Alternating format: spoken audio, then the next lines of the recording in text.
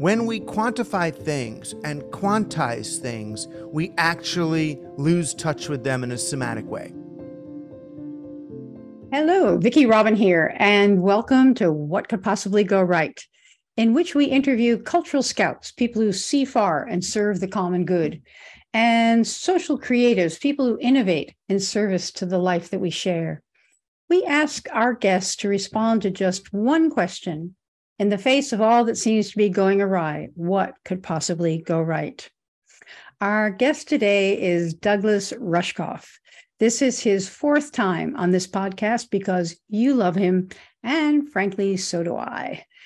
He was named one of the world's 10 most influential intellectuals by MIT. He's an author and documentarian who studies autonomy in a digital age. His 20 books include Survival of the Richest, Escape Fantasies of the Tech Billionaires, as well as Team Human, based on his podcast, and the bestsellers Present Shock, Throwing Rocks at the Google Bus, Program or Be Programmed, Life Inc., and Media Virus.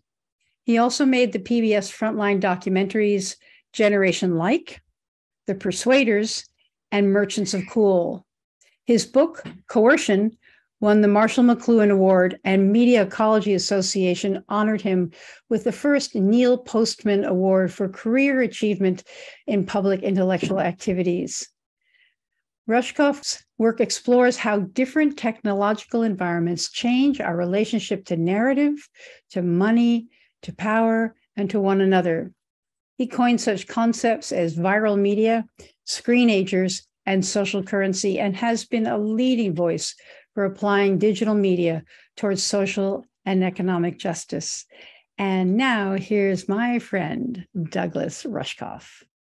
Well, Douglas Rushkoff, it's time for another cruise around the question, what could possibly go right? And when I reflect on other existential times in US history, like the Civil War and World War I, World War II, the Depression, the nuclear standoff, the brutality of racism, and on, I wonder if this cliffhanger moment is like those, apocalyptic up close, but from further back, a transition and seemingly for the better. But the climate chaos is for real, right? And we are trembling before AI. Will it kill us or thrill us or a bit of both? And at the same time, there's so much to admire in the movements for justice, in the interest in regenerative everything. So as Dickens says, it was the best of times, it was the worst of times. And so here we are, Douglas. I'm asking you to help us to orient. You are always on the quirky and curious edge of the culture. You see glimmers and trends before the rest of us do, and you are on Team Human. You believe in humans and our capacity to be for one another and all the other critters.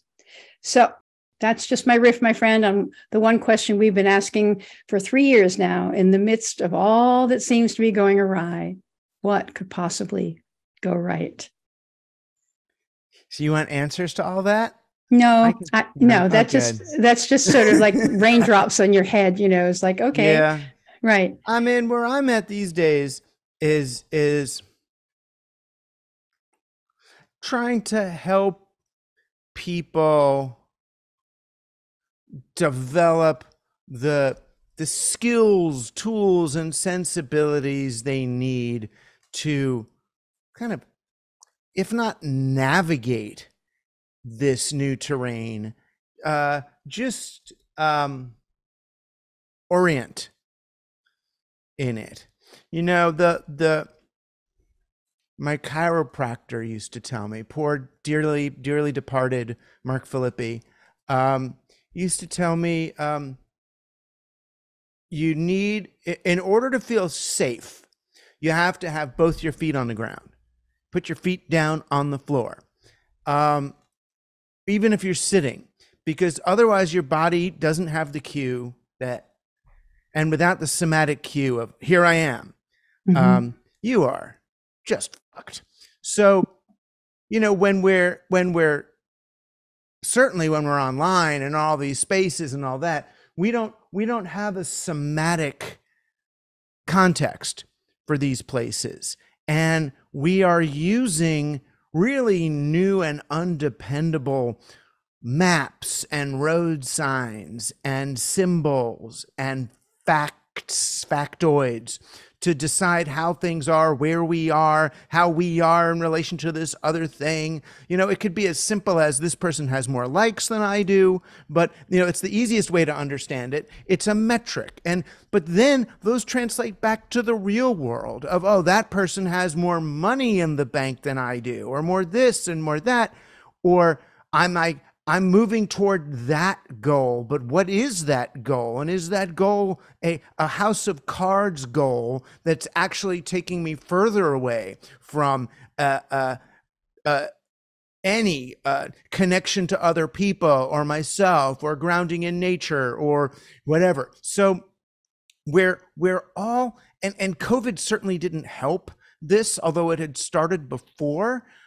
We are all really, well, I won't say we are all. I feel really destabilized and feel like a lot of people are asking me similar kinds of questions. But where am I? How old am I? How am I doing on the timeline of my life? Everything's happening all at once. I don't know what show to watch, if I'm missing the blah, blah. So there's a strong temptation right now for people to negate the, let's call them, God-given mechanisms for establishing that orientation, which is, there's a person sitting over there. Sit down next to them and ask them what they think of the weather, about those Mets. And I mean, it's easy. There's people who need favors, people who you could ask a favor from, even if you don't need a favor, just to initiate a social connection. I mean, that's why I keep talking about putting the social back into socialism. That, it's not about the Politburo counting toothbrushes for, the next 5 years, which is what socialism kind of is known as. It's more, are we being social? And there's so many places to be social. It's just, most of the places that you get to be social are the places that you earn money not to have to be. The coffee shop, the laundromat, the street, the subway, all the places that privatization wants to tell you are the nasty, scary, unpredictable, potentially violent places where people of lots of colors and different religions are going to be. That's where you want to go. That's the place. It's hard though. It's hard. I mean, and you think back to when you were oriented in life. It was when, for me, the spaces where when I remember being the most oriented, feeling the most real and alive were, and again, I know this is a friggin' leftist word, they were public spaces. Oh my God, watching fireworks on the 4th of July on the West Side Highway, or doing a picnic in the park, or going to the end of the dead end block where we had a barbecue. I don't know whose it was. There's one barbecue pit and we all went there in the end of the block and had weenies or whatever. These are the library, all these places where we did stuff, block parties. We co-opted? No, we utilized public space to have public selves. And boy, I just went to Montreal for a couple of days. And well, first, most of the people just kept saying, I'm so sorry for you. I feel so bad for you. If you need help to get up here, to move up to Canada, I'll help you get a visa. It's okay. I'm so sorry. But, except for that, it was also the sense of there was a public square. It was a different feeling when you have, I know in some sense you have public health care and public education and all those kind of things, but it's like, wow, these people are living well. And it's assumed that they're going to have clean subways and stuff. And it's not just because they have a different tax system. It's because they have a different value system and a different way of orienting, of feeling well-being. And we don't have that here. Well-being is a key, like what is well-being? It's like, it's a somatic experience.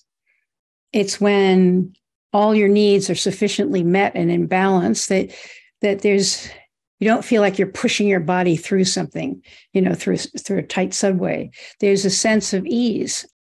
And there have been efforts to make well-being the metric, the gross national happiness in Bhutan, and even, quality of life metrics. All of those are there. It seems to me, as you're talking about when you were a kid, that before I had a smartphone, before I had the internet, but, definitely before I had a smartphone that brought the world to me 24/7, or when I was growing up and there was nothing smart. I was born before TVs, so before commercial flight, I was born in the dark ages. And it seemed to be that your world was what you could touch, but you had to trust reliable people to take care of the bigger thing. It just seemed that it was a more parochial life as well. And it was more sort of trusting, like, okay, Edward R. Murrow, we sort of knew who to trust. Is that it? And the other thing is it just everything is disintermediated? So somehow I sit here and I feel like I could, if I had the energy, influence anybody anywhere, through any social media or whatever. What is this what is tumbling us down that rabbit hole of disconnection? I mean, this is funny. It's like, this is what I was trying to write about in Present Shock in like 2013, is when we quantify things and quantize things, we actually lose touch with them in a somatic way. So when you talk about, and I love the idea of a happiness index or a gross domestic happiness or quantifying care and nurturing as opposed to just blah, blah. But the minute you put a quantity on it, the minute you quantize it or quantify it, you kill it on a certain level. It's gone. Exactly. Or you're acting as if once you're quantifying something, the underlying communication of quantification is scarcity. Oh, we're quantifying it because there's not enough. But baby, I got enough nurture for everyone. I really do. I do. I mean, if people would just take that part from me, I'm a fountain. And so is everybody. There's so much nurture. If you put down the gun and put down the computer and the mouse and the numbers, it's just, right? Exactly. Where are you going to do it? That nurture, that was a 9.2 nurture experience. And over there, I got a 9.7. It's like, it's very, Sex in the City, like rating your orgasms on a scale of 1 to 10. It's like, you. Yeah. You. If you're, I hate to be in your head when you're having your orgasm, calculating which metric to give it. It's sort of nurturing is kind of like that. And it's that the thing that's so off for us is that quantification and quantized understanding of the world, that abrasiveness of the living on the ticks of the clock rather than on the spaces between the ticks. It's all ticks. It's all, and that tends toward the fascism, that tends toward the authoritarianism, the clicks. I mean, even the Hitler was so good at it. Click, click, click, click of the feet on the ground. Right. Everything. It's to the same clockwork universe understanding of things. Everything's on the beat. We are all together. I am the cure. That thing. And because we're living in such a highly quantized environment, we're all becoming fascist and authoritarian in one way or the other. And I'm not just saying that things are equal, but there is a brittleness on the far left that matches the quality of the brittleness on the far right. The with us or against us. Oh my God, he voted for Trump. I can never have him over to my house again. Right. And it's like, that's you're getting brittle. The social justice warriors, even the well-meaning ones in academia, can throw out certain babies with the bathwater. Yes, McLuhan is a white man from Canada and blah blah blah blah blah. And his works are still useful in a media studies curriculum. We can decolonize the curriculum without removing everyone of value that isn't, that's from the colonizer community. I mean, I could see not having Columbus Day because the guy was an asshole, right? Really worse than a slave owner, like a would-be Caligula. I mean, this was a really violent, horrible, dehumanizing. There's nothing good there. But let's think. Let's think on before we adopt that kind of defensive posture through everything. It just makes it harder. It makes it harder to make eye contact, to see where people are coming from. I get it that the social justice side of it says that your intention doesn't matter, right? Your intention doesn't matter because you're part of a system of whatever, of oppression. But your intention, if you have a magical worldview, do what thou wilt, your intention is all you have. That's your will is you. Your consciousness precedes matter. We are all speculating as we move through the biological experience. You can't take that away from us either at the same time. It's too scientific. It's too genetic. It's too it's eugenic on a certain level, that there's no intention, that there's just the code that you are the code that you're enacting. And that's how you hear it, that we have no souls, we have no will, we have no heart. I know, and I don't like that, especially, that's the problem with when the right, sadly, the right has taken magic, the right has taken satire and Operation Mindfuck and all the great the great yippee techniques of media subversion are on the right. And the right has taken God. The right has taken the soul. Can't I be a good, soulful, lefty, atheist? Totally, you can. Spiritual dude. You have permission. Thank you. But we should be, right? It's like, totally. And I get it. Marx is facts, and fascism is metaphor. But in their extremes, it doesn't mean that we have to abandon metaphor and allegory altogether, just because it's what the fascists use. We can have a little of that, a little literature, a little dreaming. A little dreaming's okay. So, it's almost, I almost feel like there's something that you're not punching at, but there's something that is a niggle, something that's bugging you, that you're talking to or about. What is it that so bugs you? Is it the quantification? Is it like, years ago, I was talking to somebody in the sustainability field, and the big breakthrough he was working on was that we're going to put a price on nature, because if we can put a price on things like the price of the value of a forest, a standing forest, then it has some competition with the value of a forest that's cut down. And it's like, it's like, it's such a Western viewpoint. It's like, dominion over nature, dominion over.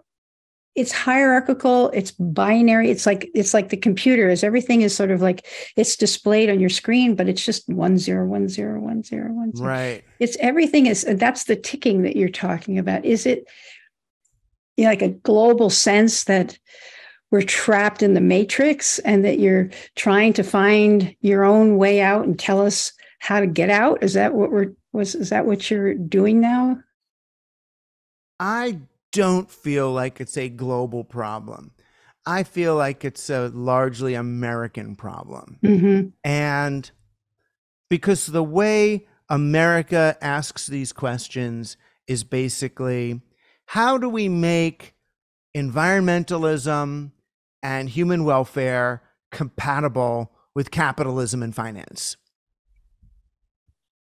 And you don't. That's like the answer. Right. So when you start saying, right, and there are all these plans, so we'll create the market value of the forest so it can, no, in capitalism, nature will never win.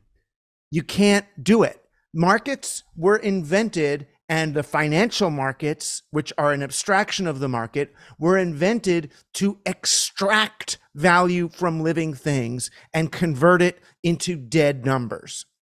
Totally. That's what it's for. So it's not going to save nature. It's going to destroy nature in another way. That's all we can really do with it. So I don't, bless her AOC's heart and everyone, I don't believe in the Green New Deal. Oh, we'll make solar panels and that'll create more jobs and blah, blah, blah, blah.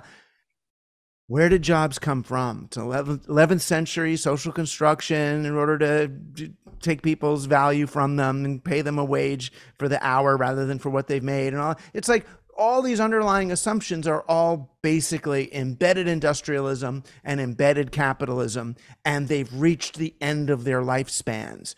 But instead of transitioning to a post-market, post-financialized reality and celebrating that we got there, we are clinging to that thing as if it's real. If you tried to pitch the public library in America today, they would say you're a communist. Or mail, the postal service, any of those things. They don't make sense. But you go spend a few weeks in Italy, nobody's worried about their health bills. Getting sick doesn't bankrupt you. It's like, oh no, they pay tax. Oh, they do this. They walk around. They walk around and talk to each other. It's just so weird. So you're just saying that like we're the United States and Wall Street particularly is the center of financial power, center of capitalism, and that it's totally resistant. It's not going to, you're not going to make a silk purse out of a sow's ear. You're not going to get blood from a rock, and you're not going to get well-being from capitalism. You're not. It's not what it's for. It's a great tool. Capitalism is a great tool to grow an economy in a hurry. It's just like speed is a great tool to stay up the night before the test. Exactly. And it is, and it works. It works.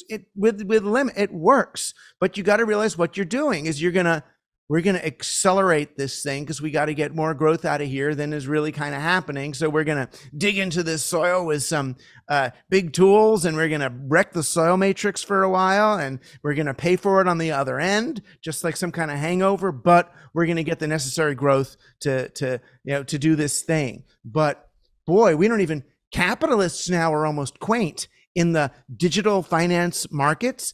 The capitalists are like the workers used to be, because the capitalists are being exploited by digital capitalists, by financial markets, derivatives of ultra-fast trading algorithms that are exploiting the former traders who used to be exploiting the businesses who used to be exploiting the workers. Well, so this is also parallel argument around AI, and that painting that won some prize. And you look into it and you don't see the artist. You don't quite see the beating heart of it. It's exquisite. It's really exquisite. It's well rendered and it's interesting, but it's just the result of AI scraping images from everywhere and reassembling them. So like, I guess my question then is how do you and I, Douglas, and a few other friends, and maybe everybody, how does the world get re-ensouled?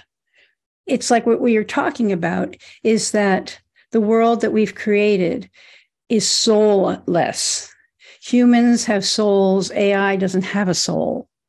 It's something about being born and dying, about our relationship with eternity. There's something about the soul, right? And whatever you say it is, and we're building around us a soulless world that we think is our tool, and it's not. It's our master. And so, how do we bust out of this thing? Well, I've developed an app that uses a square wave, a sine wave, and a solenoid to induce soul in the listener. You pay $3.95 a month. You can download it and play it with earbuds, and your soul will be manifest. This is so great. And everybody can. So does everybody end up having the same soul if they're using the same app? No, you get your own soul. It untriggers your soul.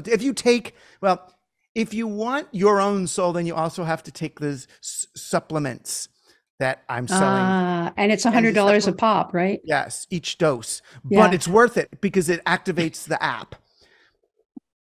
If you don't want to do that for whatever reason, Right. you can just send me money, and You know, then you send me yeah. $10. Then find anybody around who's willing to look into your eyes for 2 full breaths.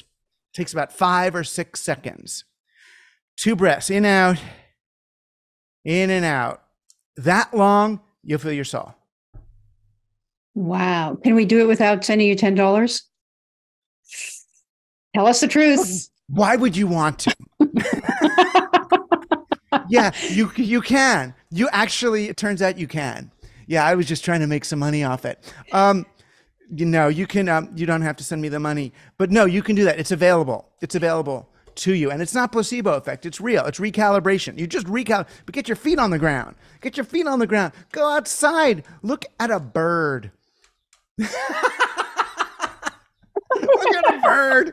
I mean, it's really, I was going to say look at a squirrel, but I know a lot of people live in cities and don't have squirrels around. Squirrels are really good for it because they're very playful. And they're furry. But I won't describe them. If you haven't seen one, it's too difficult. But no, look at a living thing if you can. But if you make eye contact with another person and do 2 full breaths, there's scientific proof Something of will all these happen. things. Right. Yeah, mirror neurons, oxytocin, all that Totally. kind of stuff. It's really good. And yes, it'd be great to make love with somebody and all and do all those, bigger things. But, if you don't make love properly, if that's a good word for it, it's not going to happen anyway. It'll happen more easily just looking into someone's eyes for 2 breaths. Totally. See now I just heard a talk you recently gave, and you had like a 4-part, not like a 4-point plan. It's sort of like a matrix of four things that if we were to be able to swing it, we could change things. So I'm just feeding you your line. Do you want to go there? I'll go anywhere you want, sweetie. Okay. Yeah, I spent most of COVID looking at people who were similar to me, but coming up with plans, what seemed like very techno-solutionist inspired plans for how to get people to do that. How are we going to get people to spend more time doing this? How are we going to get people to care more about the environment? How are we going to get people to, and I'm like, wow, you're getting people to do this and getting people to do that. It feels very top-down manipulative. Like, well, if you're going to use some technique to get people to do that, what if the bad guys are using their better techniques to get people to do that? It's like, It's all, yes. yeah, I'm not going to getting people to do that. How am I going to get her to do that? It's like, seduction is very different, my friend. You don't get her to do something. You be. So I was thinking, if we want to engender the sort of society where people are doing what might release us from the enslavement of capitalism, the way that the Israelites were released from the slavery of Egypt, which is a metaphor, Mitzrayim, the narrow place. What you have to do is create conditions where people can smash their idols.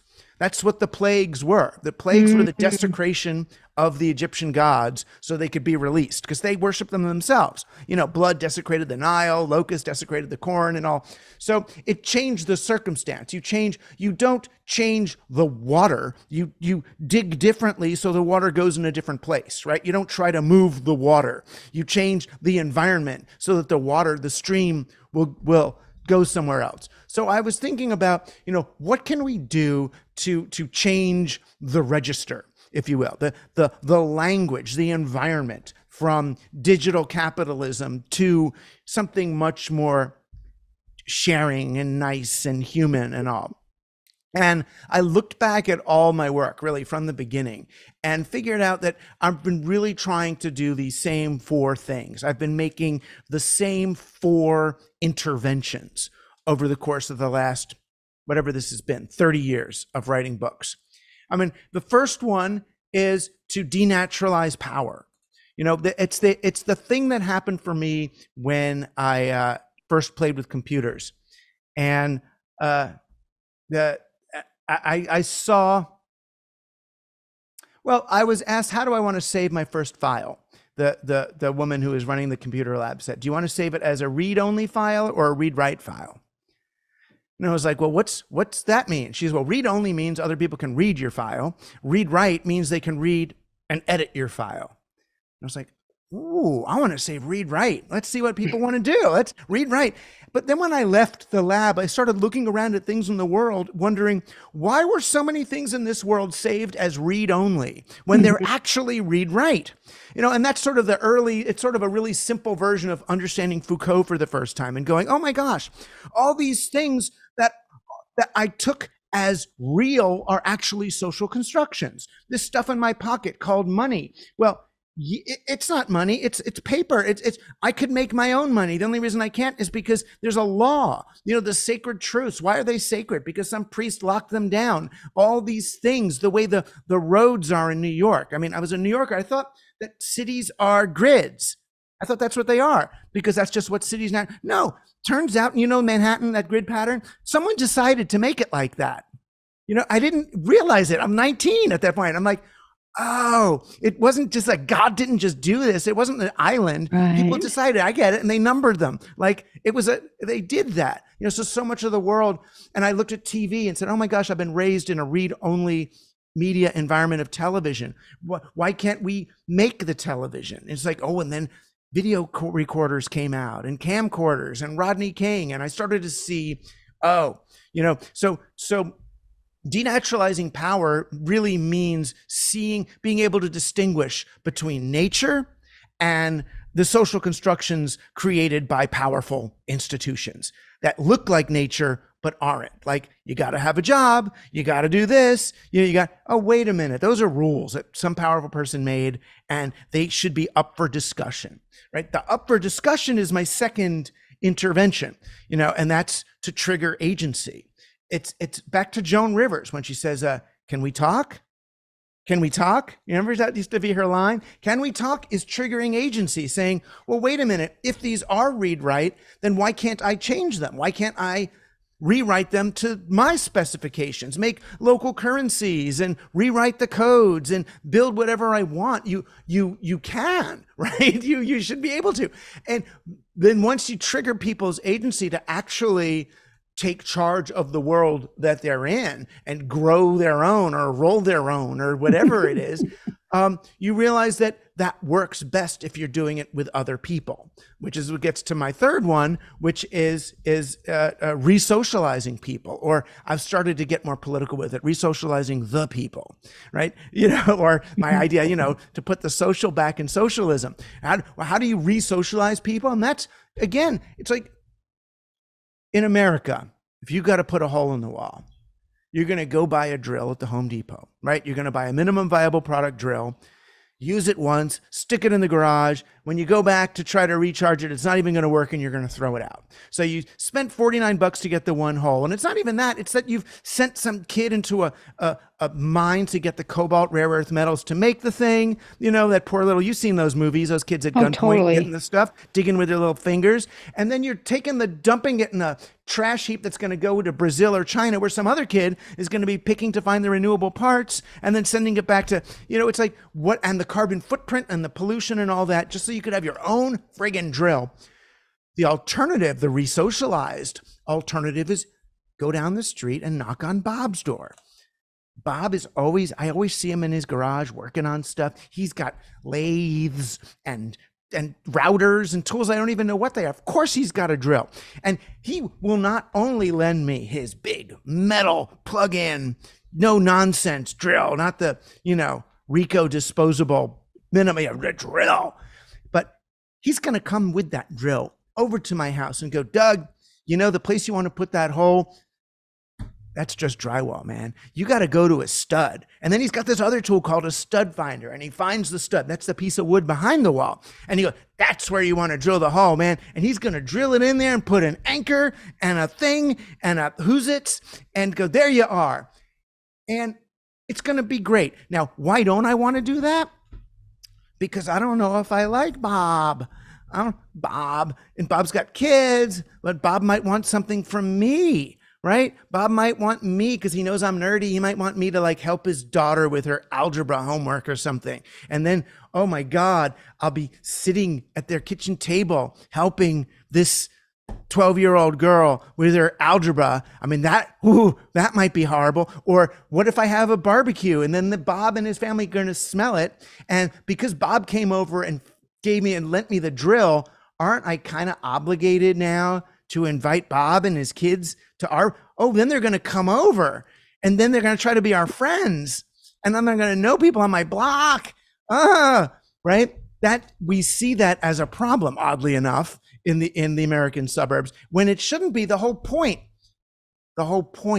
of neighborhood is that the reason why when I was a kid anyway, someone moves into the neighborhood, someone new, you bring them a plate of brownies or something.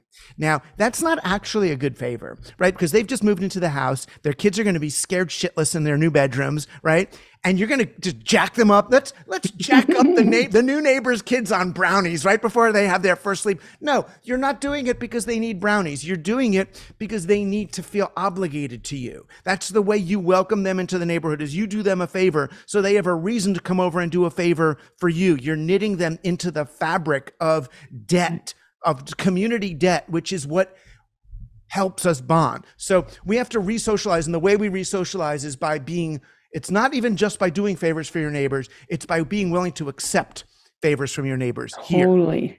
And finally, once you're having those kinds of communal group experiences, is my fourth intervention, which is to cultivate awe.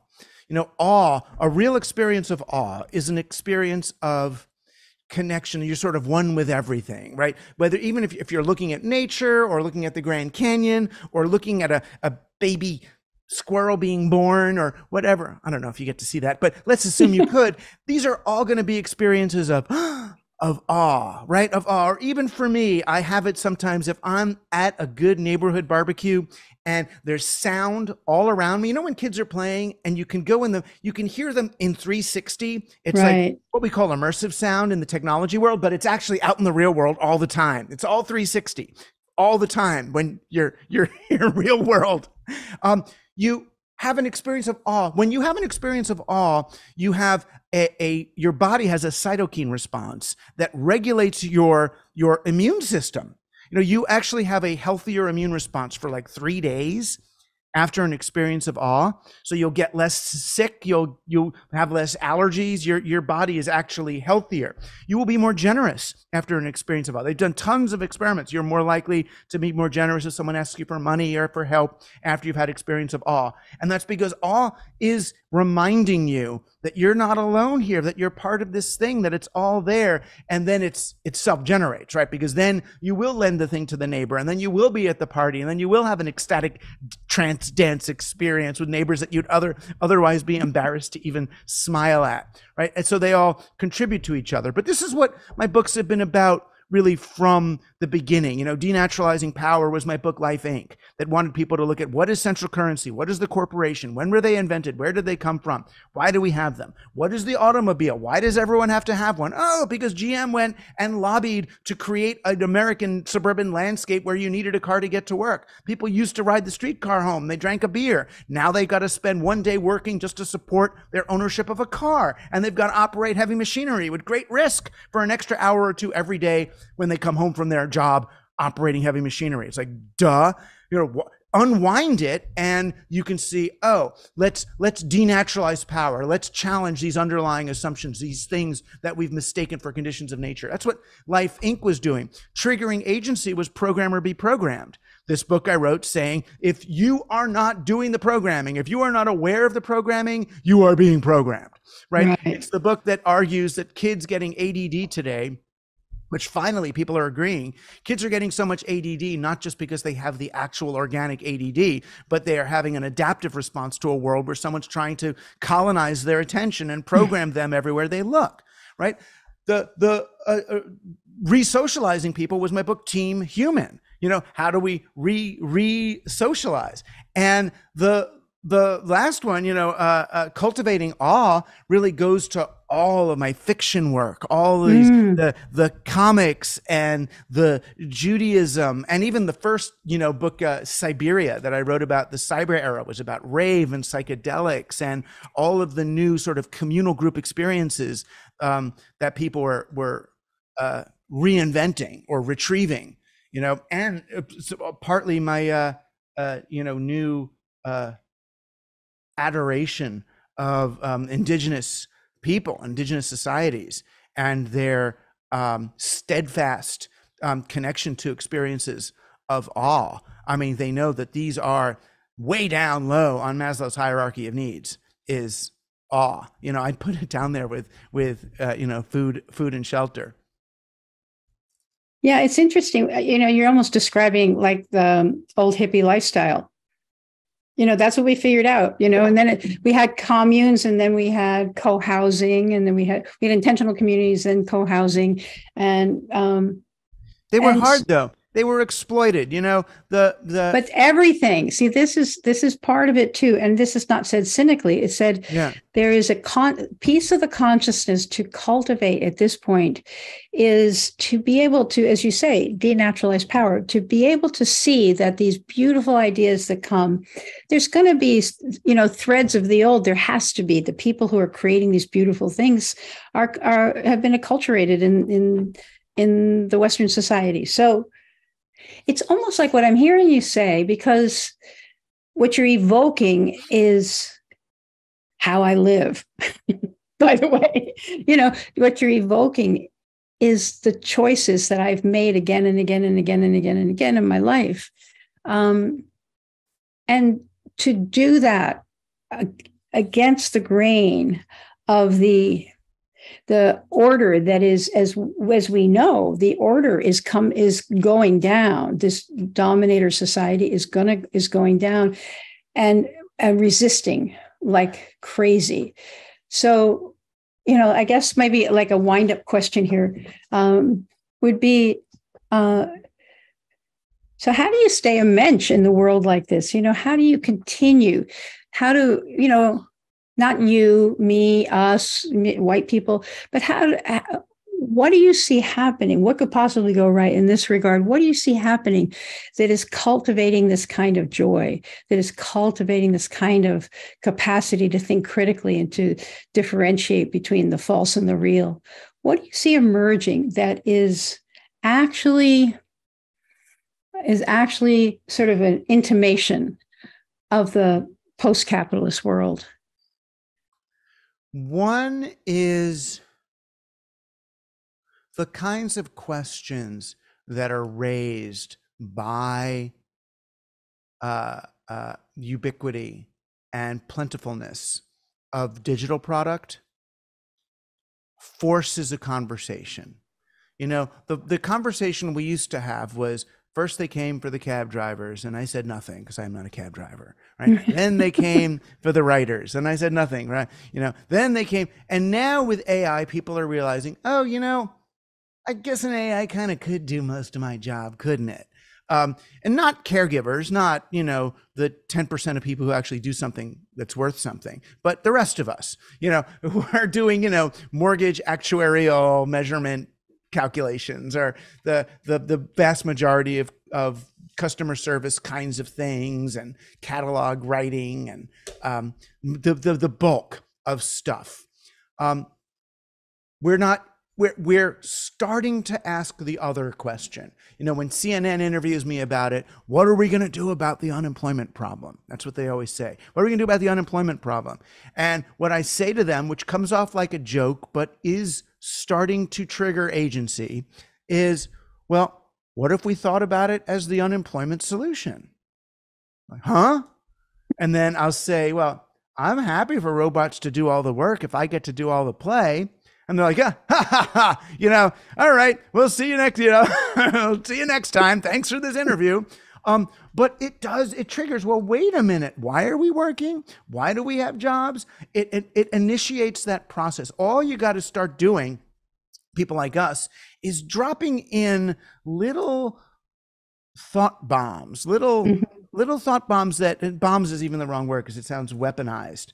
Thought fungus. That recolonizes and re-educates sort of capitalist frameworks with other possibilities, complementary possibilities. Capitalism doesn't go away. You still need some capital at the table. Adam Smith understood that. You just now, what about the land? What about the labor? What about the other things? So you can start thinking about that. But we can start thinking, oh, what if we don't have enough work for everyone to have a 5-hour workday? Well, then what?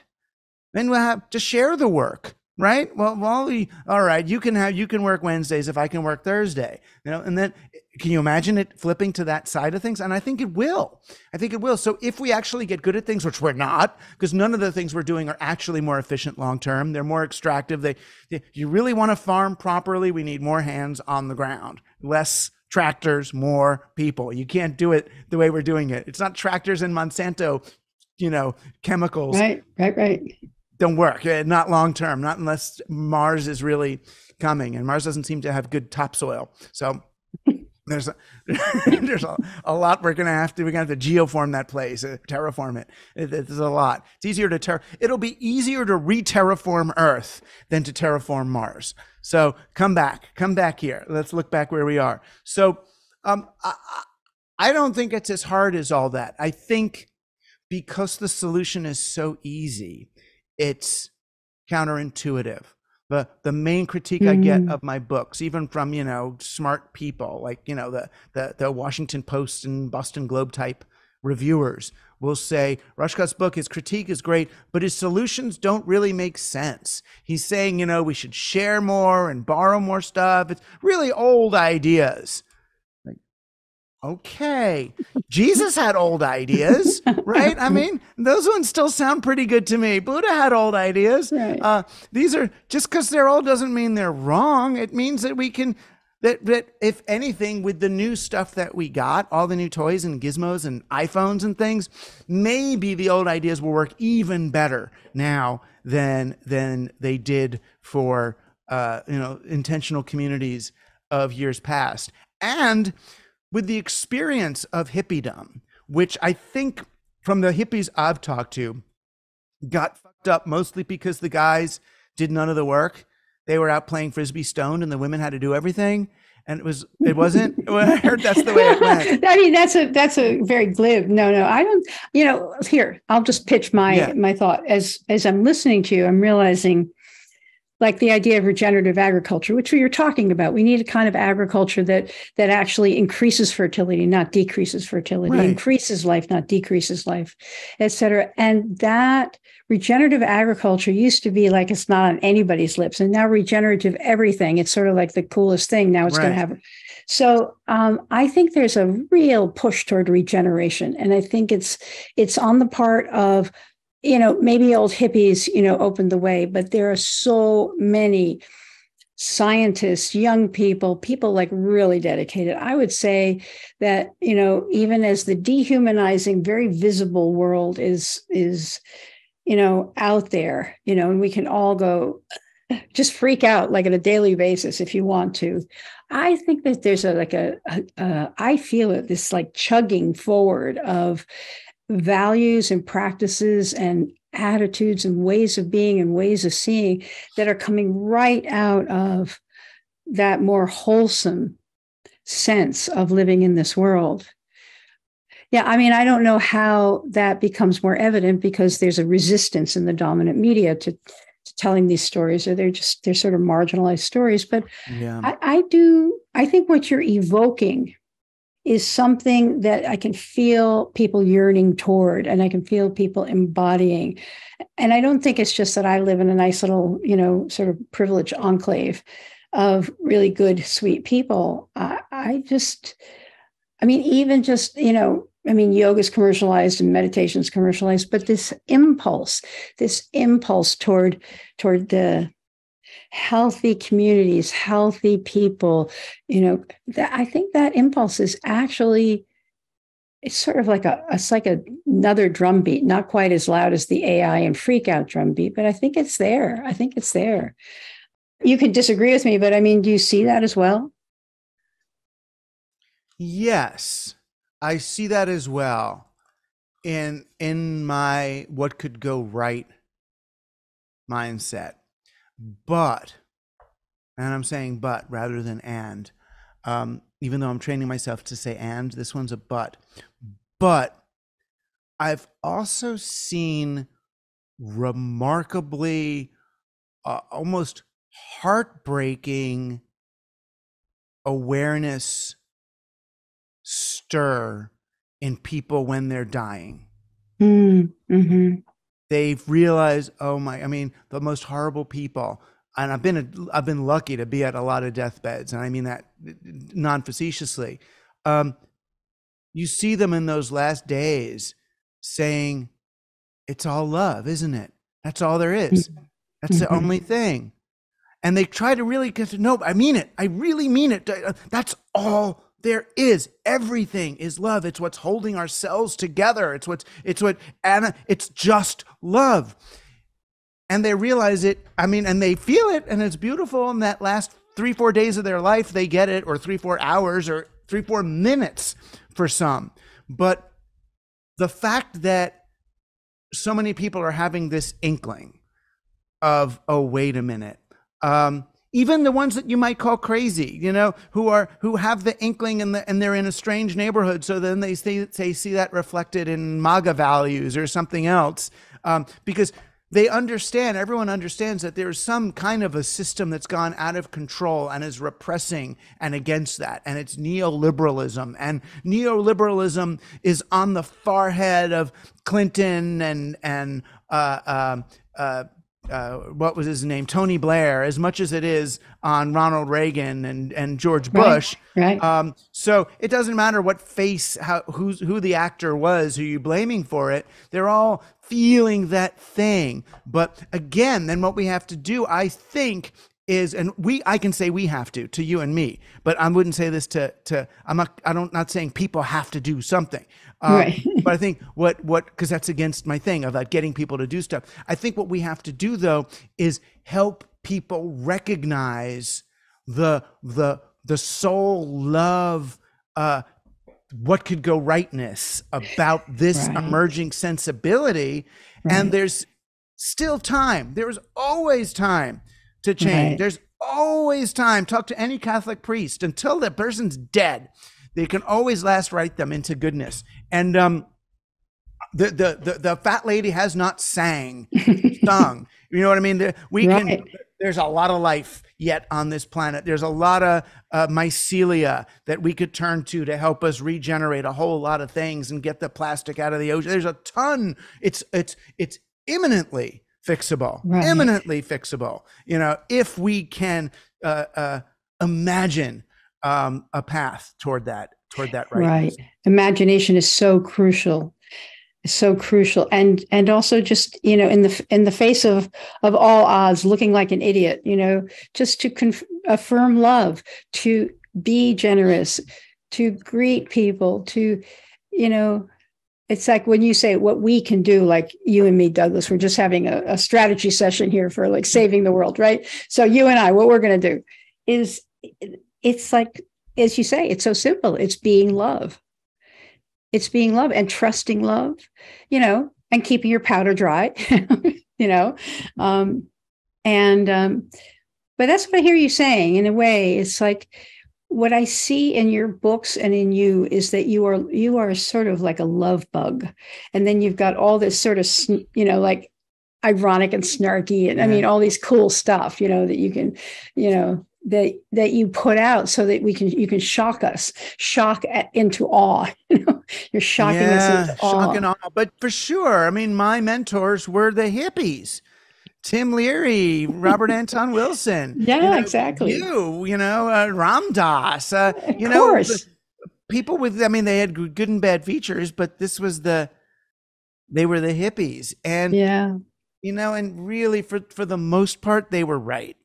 I still wonder what it would have been like, and everyone who's done it says, oh, you wouldn't have liked it. But what it would have been like to be like raised on a kibbutz, with a bunch of, bearded dudes in knit yarmulkes singing at guitars while we pick dates from the, I don't know. I don't think you would have survived it, frankly.